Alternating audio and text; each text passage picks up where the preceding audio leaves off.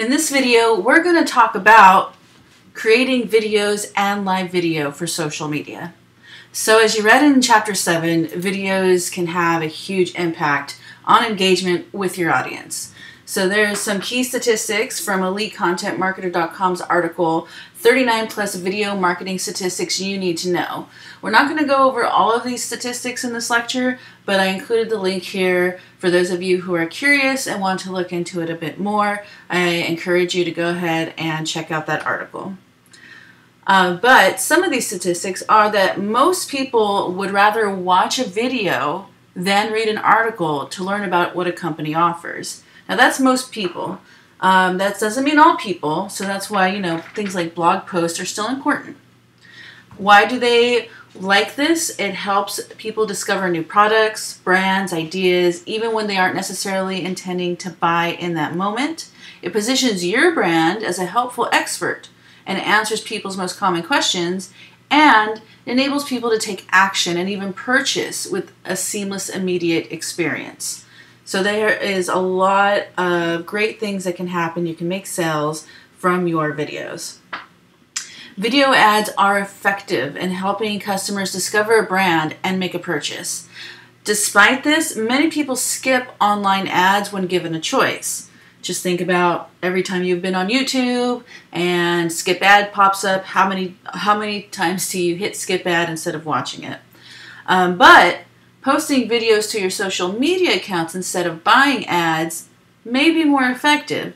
So maybe instead of taking out a YouTube ad, just open up a YouTube channel and post videos on the YouTube channel about the services or products that you offer. Okay, so 4 in 5 people also use digital video for learning new skills. And we've been kind of thrust into online learning this last year, but it is true that working professionals would often rather learn online through videos than take an in-person class. And FYI, for you guys who are in school, earning a degree isn't the end of learning. All right, sorry to break it to you. Once you get that degree, it's not over. Learning is a lifelong pursuit, especially if you want to stay relevant in your industry. Okay, so Facebook, YouTube, and Instagram are the top sites that businesses are posting videos on, and by a pretty huge percentage. You can see here, Facebook is number 1, so there's a lot of videos being posted there. YouTube, Instagram, Twitter, LinkedIn, and then it falls pretty quick after that. Now, live video has really taken off in the last few years, and about 89% of social media users stream a live video at least once per day. Once per week. So, from the graphic above, we see that, this graphic here, we see that Facebook is the number 1 place to post pre-made videos, but people stream live videos from YouTube more than Facebook by nearly 30% more. So this is huge. If you are really into making live videos, Facebook's also up here, as is Instagram, but YouTube is really where people go to stream live. Alright, so go ahead and pause and read this article from HubSpot on where and how often do customers watch live video. Find out more about the features and advantages of these top sites and see examples of live videos, and you'll get some tips on what type of content works well on these sites. There's some things, for example, Twitch. I don't know how many of you guys know much about Twitch, but Twitch is huge for video game streaming. So if you're into video game streaming, you want to be on Twitch. But, there's also some on YouTube, but it's not nearly as popular as on Instagram. So knowing the type of live content you're giving out will also help you narrow down where you really need to be up in here. So go ahead and pause this video and take a moment to read this article.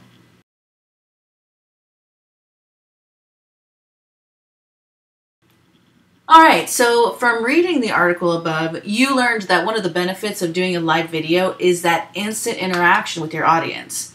As you're streaming, your audience can make comments and ask questions that you can read and answer right at the moment.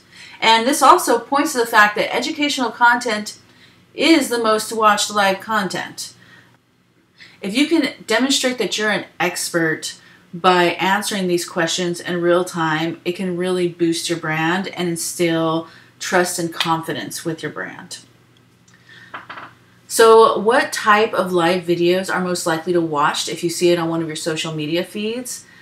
People answered a Q&A with an influencer, celebrity, or expert in your industry. Okay, so people want to learn more. They want to know what you know. A product tutorial, so again, that's another type of learning. An educational how-to video or explainer. And the last one, a video stream that shows someone playing video games in real time. And even this can be considered educational in a way. It could be educational for other people who are playing that game and want to see how other people are playing. So we as humans love to learn. We are curious, and our live content is showing us this. Okay, so pause this video again and read HubSpot's article on which types of live video are people actually watching. There's a lot of great eye-opening facts in there.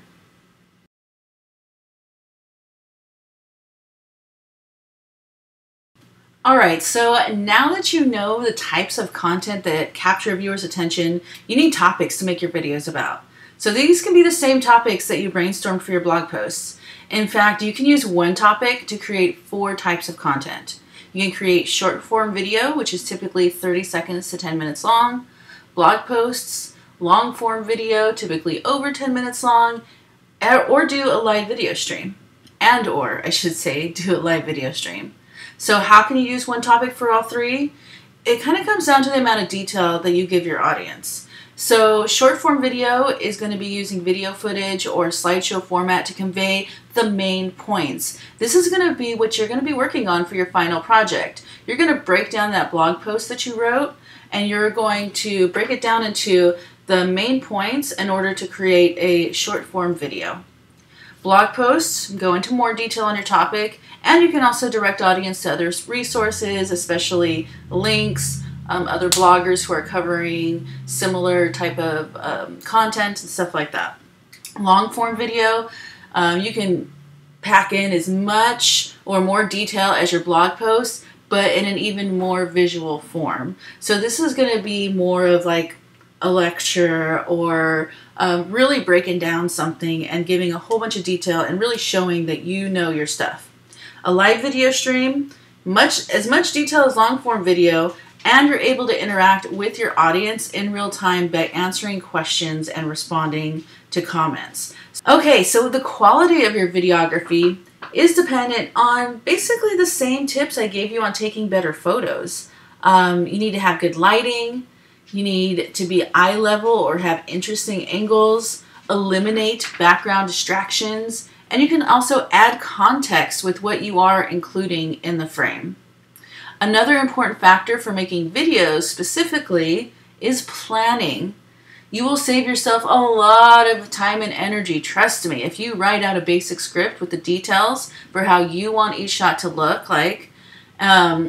And another word for this that you might have heard is storyboarding. This is what they do for major productions, whether it be a TV show or a movie, is just doing some basic planning. If you just, first of all, it can make things a lot easier because you're not as nervous like, what the heck am I supposed to shoot? Just take some time, plan it out, and it'll make your life way easier. Planning is even important for effective live videos, and here's some examples why. So Q&A.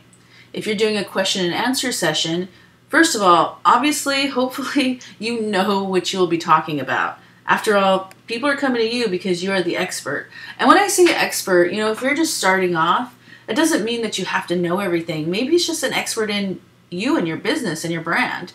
You know, being able to talk about your values and what you're about. You are an expert in yourself, so you can totally do a Q&A just talking about what you do. Also, another tip is write bullet points for the main ideas within your topic and brainstorm possible questions and think about your answers.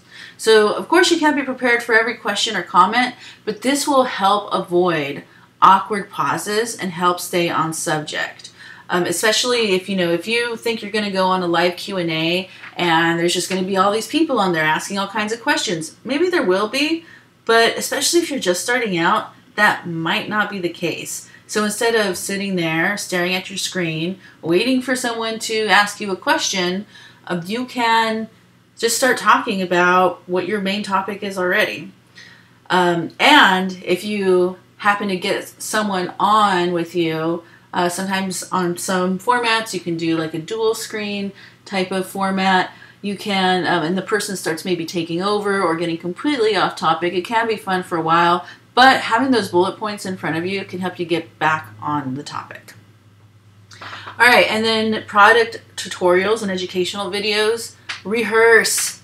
Nothing is more embarrassing than trying to show someone how something works than it doesn't.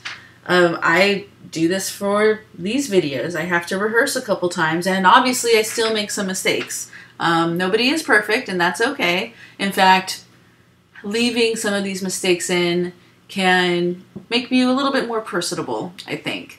So here's a funny, I don't know how funny it really is, but speaking of being embarrassed when trying to show you something that doesn't work, let's watch this quick video.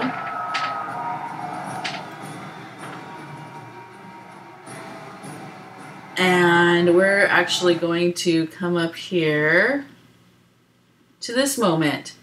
We have Elon Musk showing off his bulletproof car. Sir? Yeah.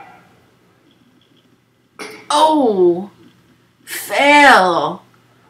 That was a little too hard. Is not what was supposed to happen. And I don't understand how they didn't practice that beforehand and know that that was going to happen. So, like I said, no matter how small or large your company is, make sure that you are rehearsing before you start doing any type of live demonstration, whether it be in person or live video, because this was streaming live online. Okay, so although making videos can seem intimidating, the best tip I can give you is to just jump in and start creating. And even if you don't have the best equipment, it's okay. Many YouTubers start off with their phones and gradually invest in more better gear. This might be like, okay, I start off with my phone and realize I need to get some kind of tripod.